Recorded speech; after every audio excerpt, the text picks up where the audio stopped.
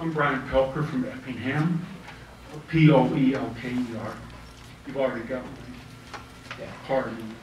Just a couple of things. When I read over just a couple of points to me. It seems like we're talking, a lot of people mentioned fines.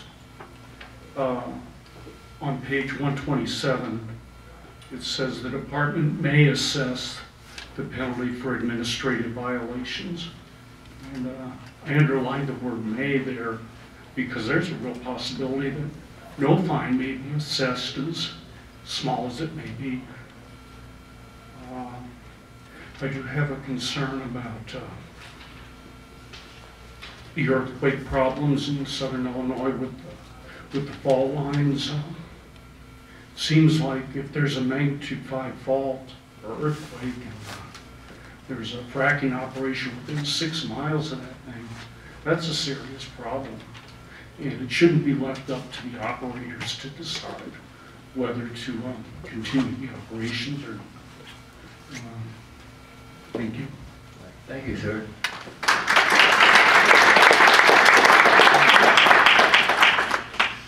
Do you want to make a comment, sir? Come on down.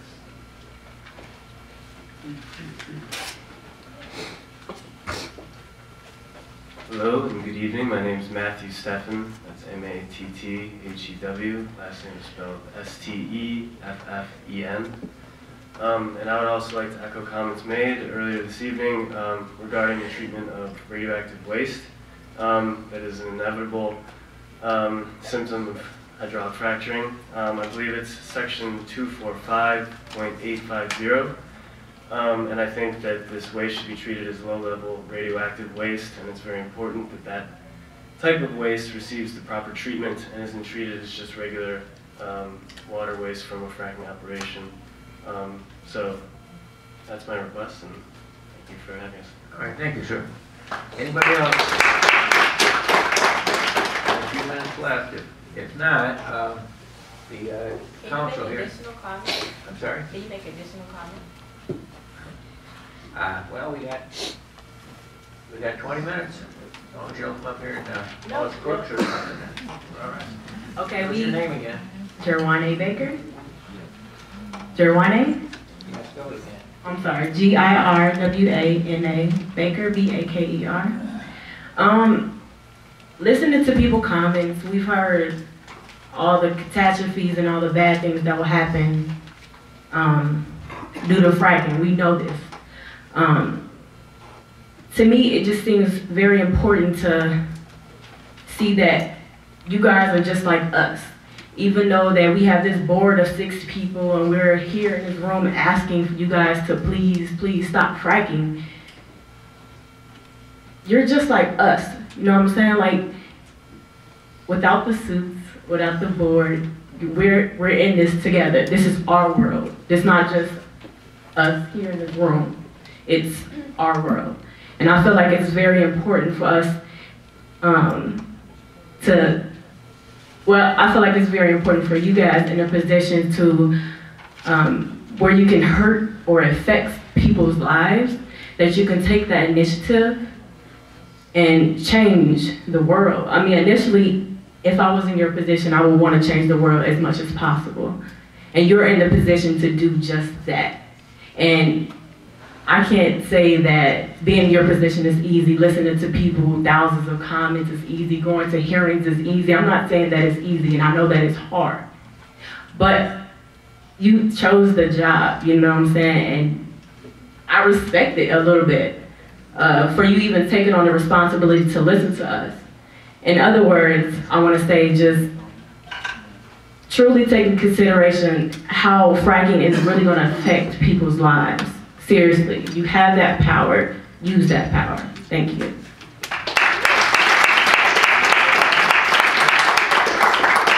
Thank you, Ms. Baker, for recognizing that we're humans and we have families, and this affects Yes, sir. us It's too. true that I've spoken before. My name is still Elmer Fugman, F-U-G-M-A-N, as it was before. And I just want to make the following promise to the constituents of the state of Illinois.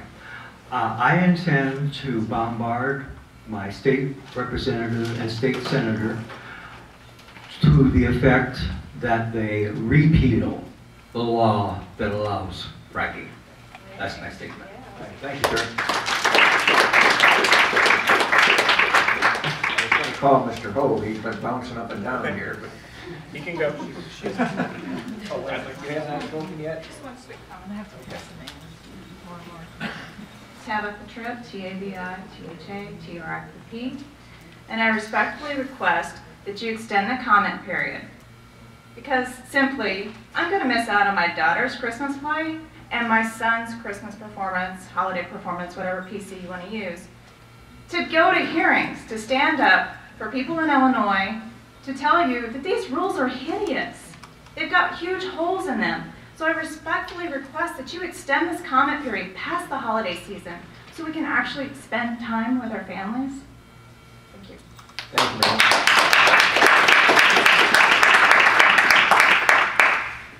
All right. Well, I think actually to just list my name's Kelvin, K-E-L-V-I-N. My last name's Ho.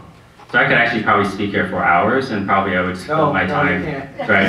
So I could probably fill my time just by listing out the chemicals that aren't included in the water testing standards that were actually mandated by the Act. Currently, the water testing only mandates that a couple indicator chemicals be tested in the water testing. Whereas in the Act, there are a list of almost 100 different chemicals that ought to be tested that are the actual cause of the water pollution. So I can start listing them now. Let's see, antimony, beryllium, cobalt, copper. Start again. Okay. Antimony, beryllium, cobalt, copper, cyanide, fluoride, nickel, nitrate, Slow down. chlorate. Slow down. Okay. You really want to read all those? Well, there's over 100 of them. And so I think that's a good indication of why we need more public hearings and extending the comment process, because there's simply way too many things to talk about in these rules. Like I have a 50-pager here of all the things that are wrong with the rules, and like there's not enough time to talk about all these. Like the chemicals alone will probably take like 15 or 20 minutes to read off. It's completely ridiculous. Maybe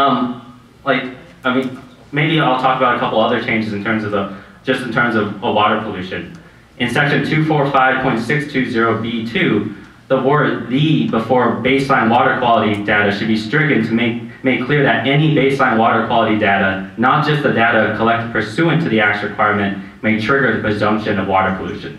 In section 245.620B4, this section should be amended to mirror subparagraph B2 to state that water quality data obtained up to 30 months after commencement of hydraulic fracking operations shows that pollution or diminution of water quality has occurred with respect to one or more parameters set forth in the relevant section in the EPA regulations referenced in the Act 245.610E. 245.620C4. This section is completely superfluous. It's confusing for the reasons specified. If the water quality data does not show pollution or diminution, then there's no presumption to rebut. The relevant concept from the statute that should be reflected here, and is not, is from section 1-85C3, specifying the presumption can be rebutted if it can be affirmatively established that the pollution or diminution had an identifiable cause other than hydraulic fracturing operations.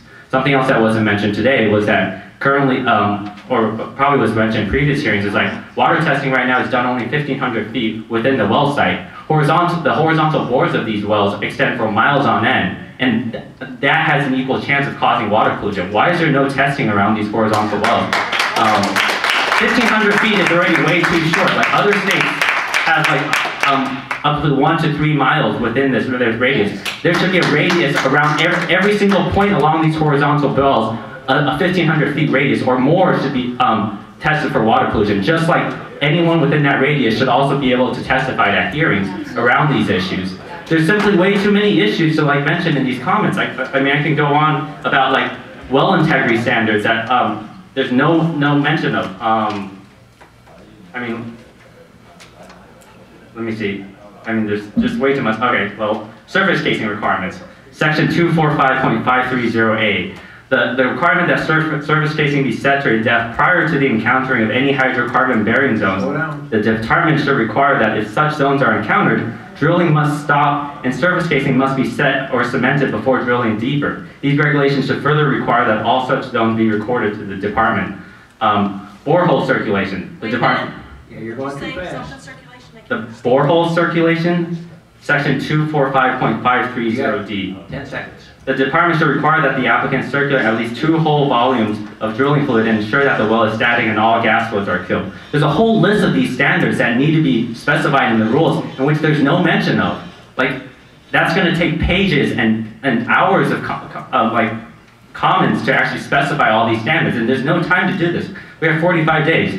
How are we expected to provide all these comments? There should be, we need way more time. And honestly, this should not be the public's responsibility. Before these rules are released, all of this should have been done. Thank you. D-I-G-A-R-D. I'm kind of hoarse, so bear with me. I've been in the oil business since 1975. I've never had a job since high school, because I worked for myself. I started a business from scratch, started the oil business from scratch, drilled wells. I owned a manufacturing business in the oil field. And I feel like that people are failing to realize that Illinois is made up of small business, not just big oil companies.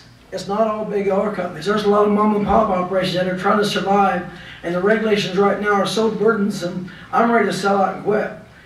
And I'm not quitting. I don't give up. I'm quitting because the regulations are too stringent for little guys. They put a burden on the oil and gas. The oil and gas industry has got such a burden from regulatory agencies that we can't hardly operate.